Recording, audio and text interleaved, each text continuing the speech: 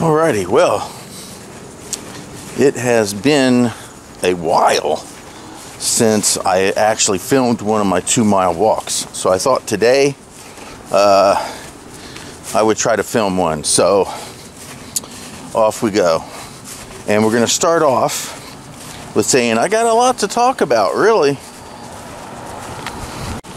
We'll start with my oldest daughter. We'll start with her. So, bunch of cars, hold on. There we go. I walk down partly down a road, so sometimes the cars go by and interfere with the sound, so I just wait until they're done. But anyway, my oldest just had a birthday, but prior to that, she calls me up, and she has had a pet goat for a few years now, and apparently a couple really nasty, mean dogs from the neighborhood got loose and attacked her goat and killed it. So she's very distraught about that, but there's nothing you can do about it. It's dead, right? So she asked me if, because they were gonna use it, they started to use it as a butchering goat, is what originally it was gonna be, and then it became a pet. But when it passed away, she asked if I could come over and show them how to butcher it. And I said, well, I'll come over. And I went over, checked it out, and I told her, I said, don't eat this thing. No. Well, it had been attacked by dogs and got pretty ripped up, and it had apparently laid out overnight before they found it, and ice, put it on ice, and it just was not it was not consumptible for humans. It just wasn't good enough to be eaten by humans. So I told her no. I said, don't do that. And I asked her what she was going to do with it, and she said she was going to bury it. So because she wanted it butchered, I had already I'd already skinned it, and I had it tied. And so I said, well, would you have any problems with me keeping the hide? She said, no, you can have the hide. And we had discussed that before I butchered it. So I have a goat hide. Now, her husband, Billy, wanted one of the horns to make a knife out of. And while I was skinning it, I went ahead and left the horns on the hide. And I told him, I said, now I'd really like to keep this intact like this if you can let go of not having one of the horns. Because he was wanting to cut off one of the horns and use it as a handle for a knife. But they were nice enough to decide not to do that. So now I have the full hide with both horns still attached. Now the goat hide was damaged in several spots because of the dogs. They ripped its hind legs and its rear really bad. And one of them clearly got a hold of the goat's throat. So there's some tears in it. And when I was skinning it, there were several spots that were difficult because it was really torn up and bad.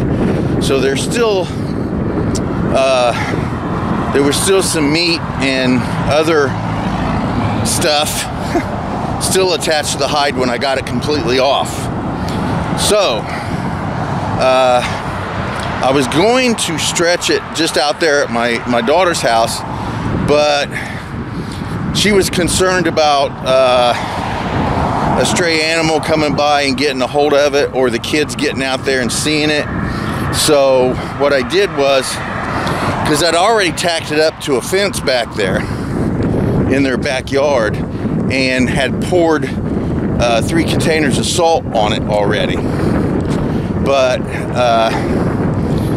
her concerns were legitimate, so I untacked it, rolled it up, brought it home and put it in the freezer. So the next few days, sometime within the next few days, hopefully, I can pull it out. I put my stretcher together a couple nights ago, and it's sitting on the patio waiting for me to pull the goat hide out and put it on my stretcher so that I can properly clean it. And then I'm just gonna let it dry up and become rawhide with the fur on. And I don't know, I might leave it that way for a while and just use it as a wall hanging.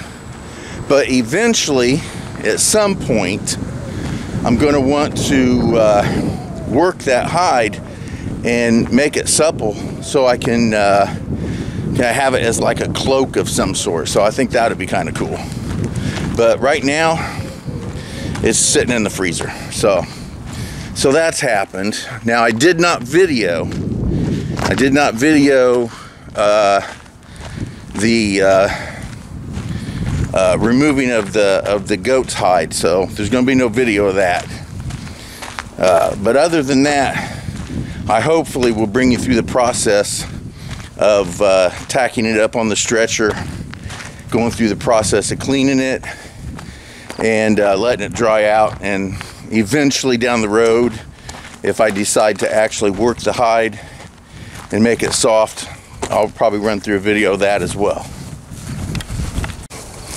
Another thing that has recently occurred, so my dojo, Zenshin Self-Defense Academy, is at a gym called Workhorse Gym. I'd say two or three blocks, 2 or 3 blocks away. There used to be a boxing gym called Iron Fist, and I've got a little bit of discussion about that place on my YouTube channel somewhere. And I actually did a boxing match at that gym, whenever it was. It hasn't been too long ago, but that's on my YouTube channel as well. So they moved and went to another location, still in town, but a kickboxing organization has gotten that building now, so there's kickboxing in there. And of course, being close to the dojo and being a martial art, I had to go check it out, and I've talked with them several times. And so recently, the gym owner of where I'm at, Workhorse Gym, the owner of that, got a phone call from a kickboxing promotion. And see, what was it called? Buck Wild Productions, I think it is. Anyway, they got a call, the dojo, well, the gym got a call from this production company wanting to know if he knew of any fighters that was 135 pounds that wanted a kickboxing match. Well, the boxing match was, or the kickboxing match was going to be like, I don't know, a couple days from that note. And Ron, the owner, didn't know anybody that was 135 pounds that would be interested in not only taking a fight, but not only taking a fight that quickly. So I told him, I said, you can tell him you don't know anybody that's 135 that's looking to possibly kickbox, but you do know somebody that's 235 that would be interested. And we got in contact, And I asked a few questions of them. They gave me a few answers. They didn't answer all of my questions, but they answered enough to make me interested. I mean, I've done MMA. I did that one boxing match, and I haven't done a kickboxing match yet. So, you know, why not, right? So I was asking a bunch of questions. One of the questions was, when was it going to be? Well, November 4th. And yeah, a little over a month from when I was talking to them. And I thought, well, you know, I don't know. Honestly, I'm really not in any serious condition for a complete stand-up fight. That definitely is true. Not that it would stop me from doing it, but that's also my birthday. And I thought, well, do I really want to go in there and get my ass beat on my birthday? I mean, I don't know.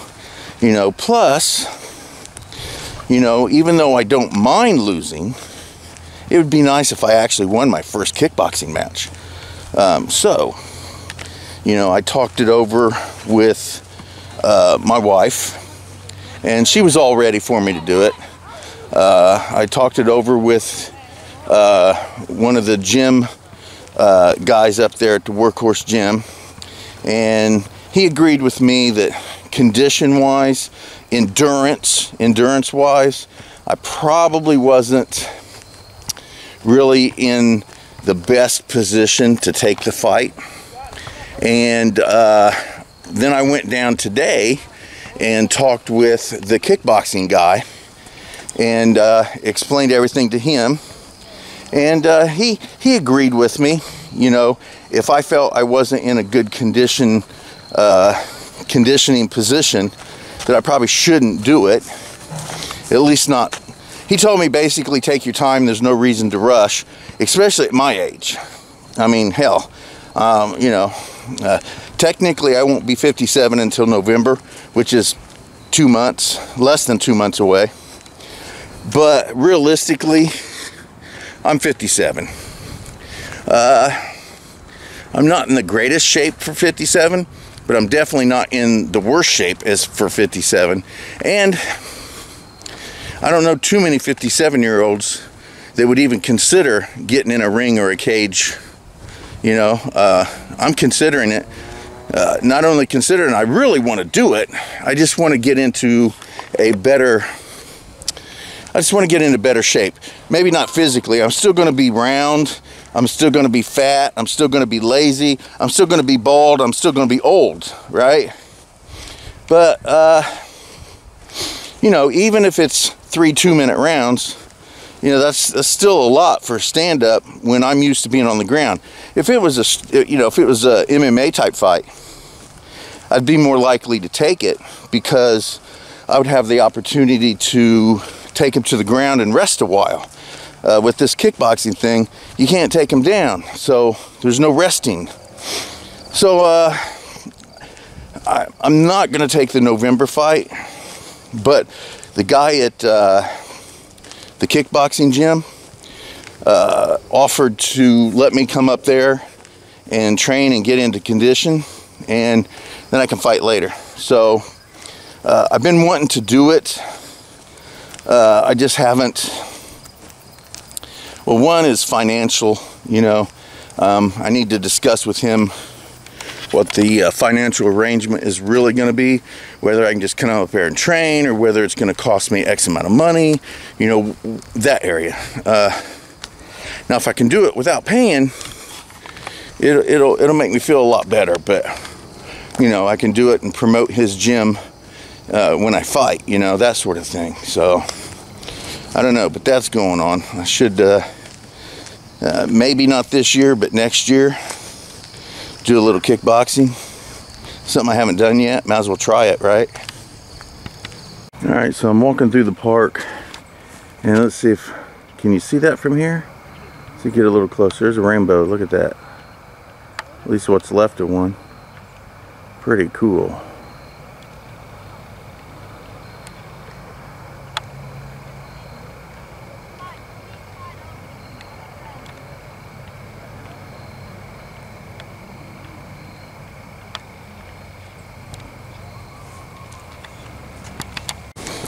So I don't know. I just think that I don't know, to pad my my ego a little bit, maybe. You know, I'm a national point karate champion.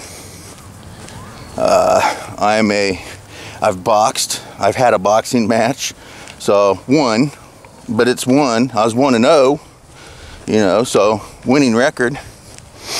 I've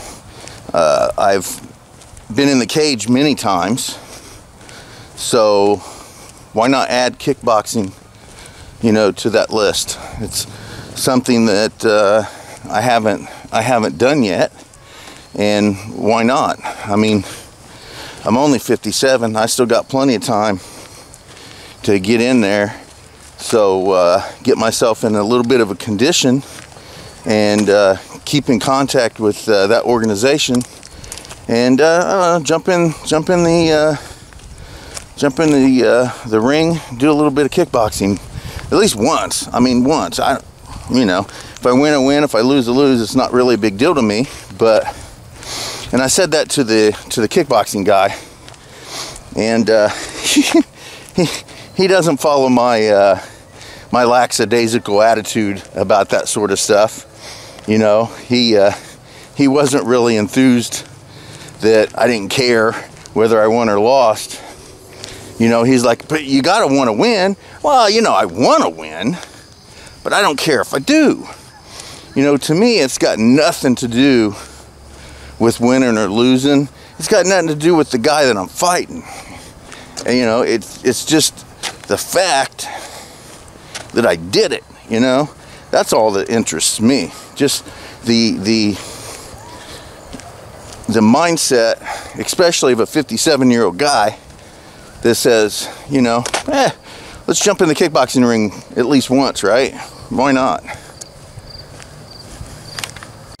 So there's also something else I really want to talk about. And while I'm filming this, at this present time, I can't talk about it. But by the time this video is out, that information will be out. It's got nothing to do with my martial arts or my fights or anything like that. It's purely family-oriented information that I'm not allowed to share yet. But I will say this: 7! Now, some of you who watch not only my videos but Michelle's videos as well probably kind of figure out what I'm talking about. Now, by the time this video gets released, I probably will be able to openly talk about it, but just on that rare occasion that somehow this video goes up before I can officially make a statement, there you go. Oh, by the way, if you think you know what it is, you can put it down in the comments, but I'll be honest, I can't say anything, at least now. But if by the time this video goes up, and this video, let's see, it's September, I don't know what it is, it's September something. Yeah, I couldn't tell you. But this video won't go up until about a month from now. So, October 20th or 22nd, 24th, somewhere around there is when this video should be going up. And I'm pretty sure by then the news will be out there for all to hear. And I'm pretty sure that Michelle will have something on her channel about it before this. But like I said, I'm not 100% sure that I will be able to officially announce anything at the time of this release, but I know I can't say anything right now. So that's all I got to say. Number 7! Woo! So classes are doing okay. I mean, doing normal. I have my regular classes where I teach Aikido. I do have a private student now that is working on my grappling aspects, so that's really nice. I have one of my Aikido students just get his brown belt, and he should have his black belt sometime next year, so that's doing really well. I've also started working, really working on my book, my martial art book. I'm actively writing it now. So I'm in the process of doing that, and that's taking up a lot of my time and effort, to be totally honest. It sounds pretty simple, but it's really not. But I am actively working on that book, and it's basically going to be the information necessary to go from a starting out white belt up to, I don't know, at least first degree black belt. I would like to do a book that incorporates first through fifth degree, because fifth degree is basically when you start putting everything from first, second, third, and fourth degrees together.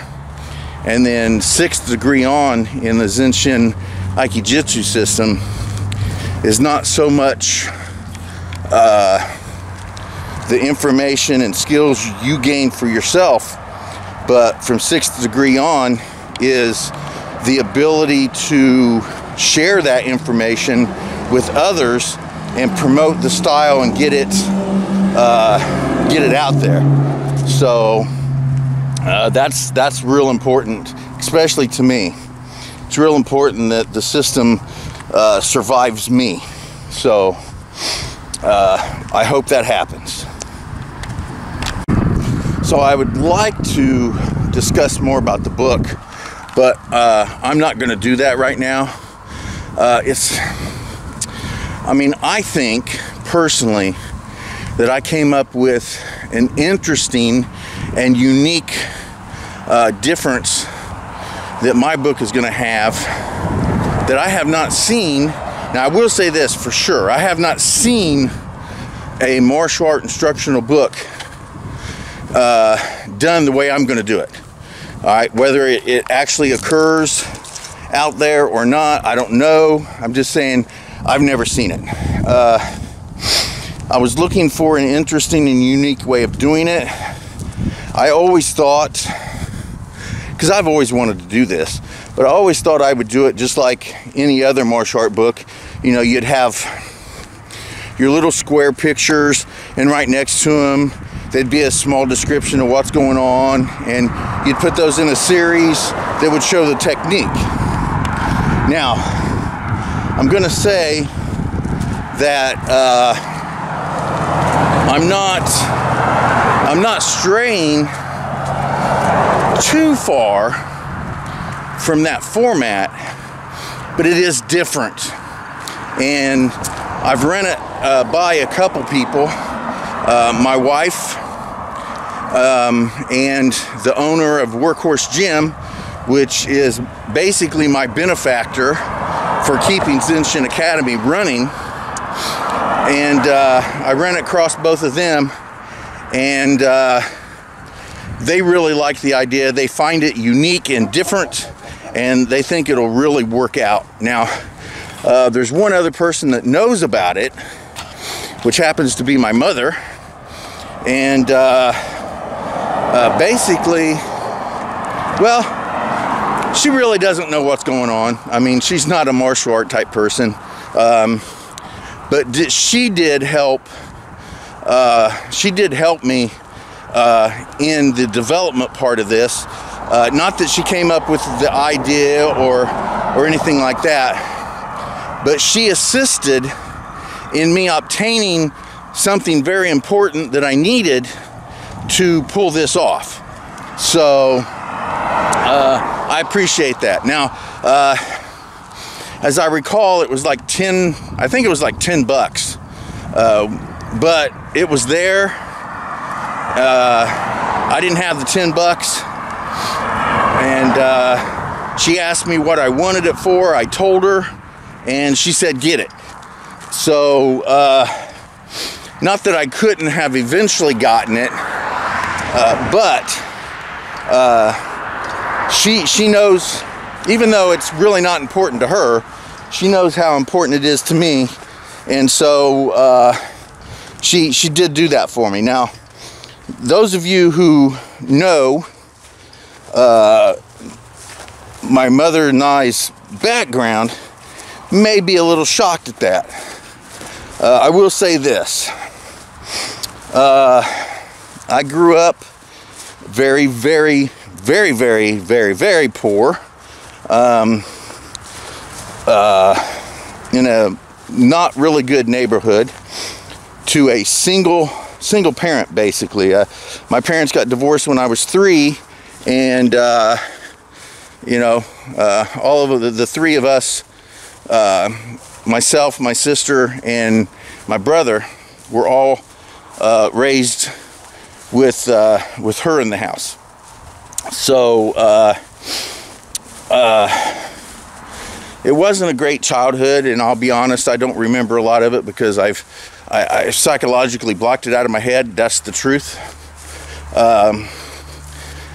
But when I graduated high school, I left the next day, and her and I probably hadn't spoken unless there was an argument or something mean to be said.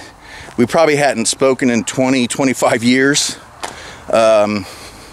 Again, every once in a while maybe we spoke, but it was out of meanness and anger on both sides. So, you know, we didn't have a good relationship.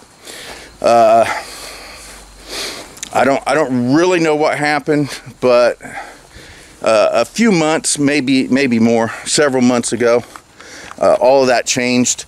I just decided I was getting too old for that shit, and I reached out, you know, a little olive branch and reached out.